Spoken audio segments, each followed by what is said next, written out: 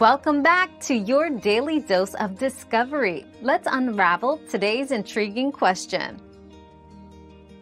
Using Nox Player without enabling virtualization is technically possible but not recommended.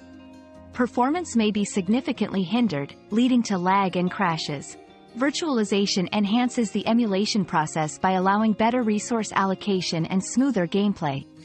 For an optimal experience, enabling virtualization in your BIOS settings is advisable. We've quenched today's curiosity, but there's always more to learn. Keep the curiosity alive by subscribing and joining us for our next adventure.